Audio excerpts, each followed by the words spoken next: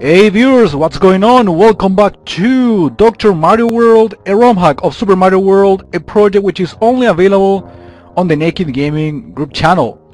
So now we're starting world number 7, which is not precisely the last one, but actually I'm getting quite close to the end.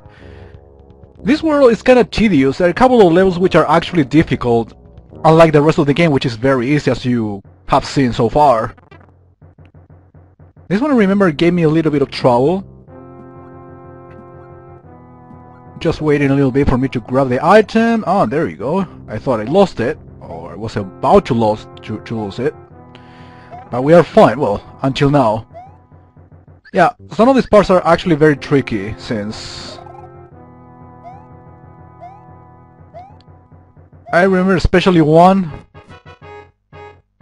like this one. See, you get stuck. It's kind of strange. And these suns are supposed to be moving through the crates, so it's difficult to follow a pattern in there. Same in here. Looks like these suns, I mean, these are not suns, but you know what I mean. They seem to be flying, so it's a little bit confusing. Just spin jump all the way if you can. I guess that's the best thing you can do in this case. I thought that the clouds were platforms. No Yoshi allowed. Wow, that was a glitch. I could have died, because you normally die when you get stuck because of these glitches. Wait, do I have to kill this guy? No, it's another virus. Remember, no ghosts in here. No big boos as such. That's what I mean. What you fight is this virus that replaces Big Boo's sprite. And it is as big as Big Boo's sprite, even if it looks smaller. I'm talking about the virus. Oops, I fucked it up. Yeah, it's difficult because it only takes, I mean, you only have those 3 blocks. And when you win, the fishing ghost also disappears.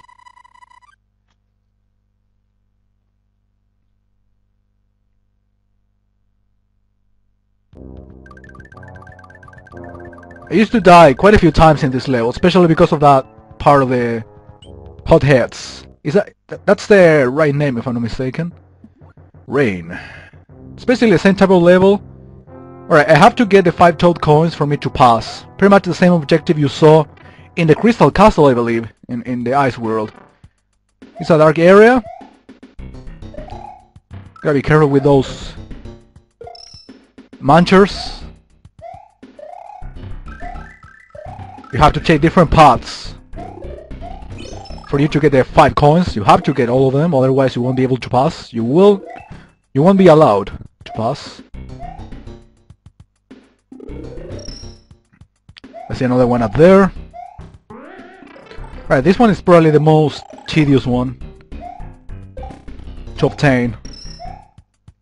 Gotta make very precise jumps. Alright. Even if this is a dark room, it's not that terrible. I'm gonna turn the lights on anyway, but because, well, it is possible to see a little bit better, but trust me, you can see the enemies in a perfect way. I'm playing this on a window, of course, because I'm recording. Even so, I'm able to see what's going on. I have a good sight, anyway, so I'm able to distinguish stuff from long distances anyway. Alright, it is very possible to get hit in there. I still need to get a couple more of these coins. I missed one. Could be up down there. No, it's a pit. Where is it then? I must have gone through some area without... Okay, I missed this one, which is pretty easy. I need to get 5. Still have to get one more. Oh, the one at the end, of course.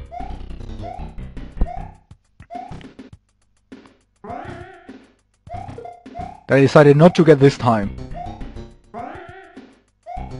There you go, and you get midpoint. I think after this anyway you have to fight another mini-boss, or... yeah, let's say mini-boss. Another of these viruses, which is probably more complicated than the previous battle. Still have 3 blocks. One of them is right above a pit, and you basically have to control timing here because these fuzzies are all over the place. They keep appearing all the time. So I prefer to leave the latest block, which is the easiest one to deal with, for the end, for the last hit. Oops. No, I don't think of breaking it yet. There we go. Good stuff. The virus is not actually that small in terms of sprite coverage. So apparently there are no more patient houses. I see one. Oh, probably it's just part of the map. Decoration, unnecessarily. Yeah, I don't have to play more of those, I think, anymore. We have a tank level. Of course, these things are not moving at like Super Mario Bros. 3. I think it is possible to see some moving tanks as such, just like Mario 3, in some ROM hacks, but it's a little bit of a more recent development or progress. Remember, this is from 2004. They did what they could.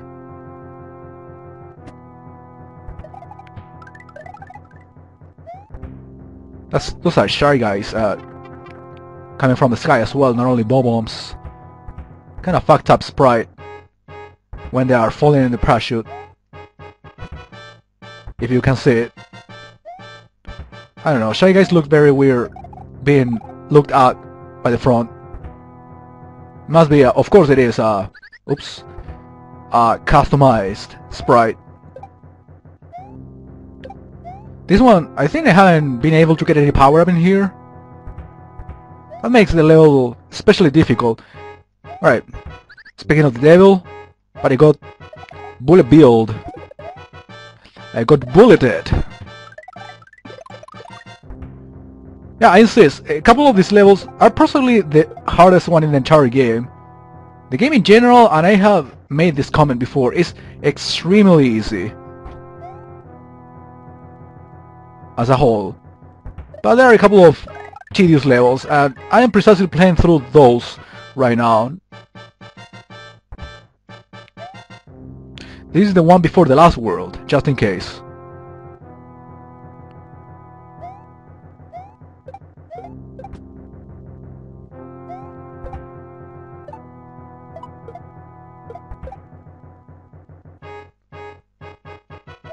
Just be careful with the jumps, usually because of these enemies falling at random areas, so watch your jumps.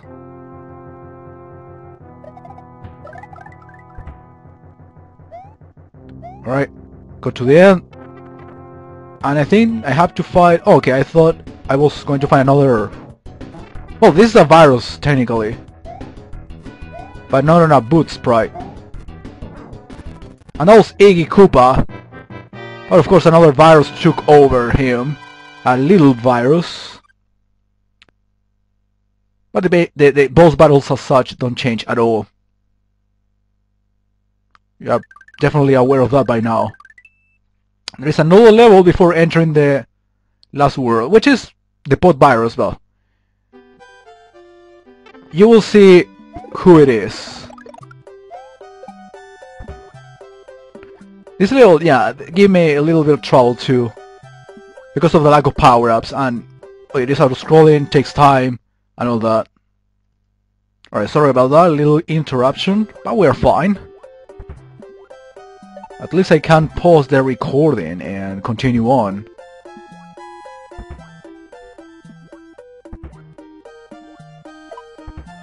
Bullet bills, you can, yeah, I mean, I was about to say you can stay underwater, but they also attack you underwater, so... Oh, in this part you can actually spin jump the freaking torpedo tets and get up here instead of be swimming, right? There we go. Pretty comfortable this way, but I still have to deal with a couple of tedious parts. I remember one in particular. Oh shit.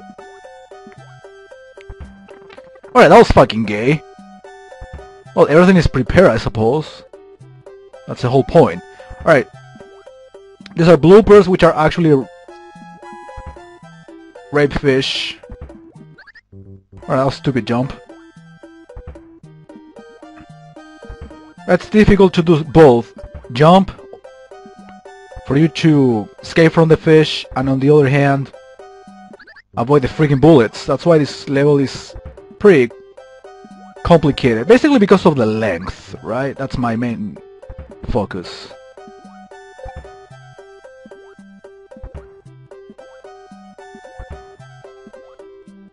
You can kill that fish and get the power up. Try to keep as much as you can because still this is not over yet. I think the best solution here is try to kill this fish. I think you can kill them underwater anyway. Okay, surprise fish area. Usually there are safe spots in these surprise fish parts. Stay in the very middle of the two sources. Who am I fighting now? Oh, of course. Viruses, but basically replacing the Resnors. Right.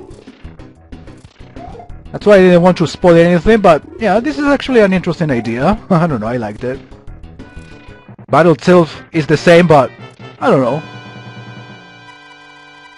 They try to be creative in terms of how the enemies look like, at least. All of them viruses. It makes total sense taking into account I am Dr. Mario. And we got to the Mushroom Kingdom, which is our last station, our last world from the official game itself. I still have to play the secret world. I'll take care of that pretty much at the end of the game. So I think we have time for one more level. Welcome back to the Kingdom, Mario. It's quiet here because everyone is sick. Something's up at Peach's castle. Someone took it over. That's the most sensible theory you can think about it. If you start somewhere else different from the Mushroom Kingdom and you end up in the Mushroom Kingdom, it means you are returning in order to save someone, in this case Peach, whose castle took over. That's my theory from it. I did it! Oh my god, these fucking jumps are very simple, even so I fail. Not the keyboard's fault, it's completely my responsibility. I think this background is from Mega Man X3, not certain.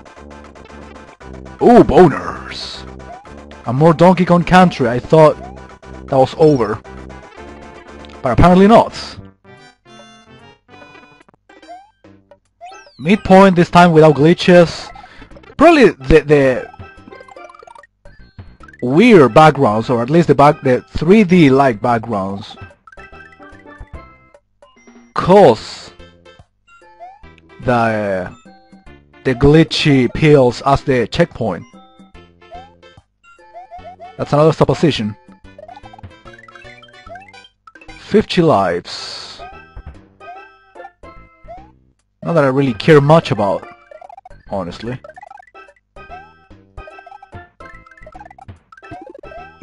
Another power-up for shits and giggles. Well, it's actually necessary here. And of course I ended up losing it. I'm not surprised at this point. Trust me.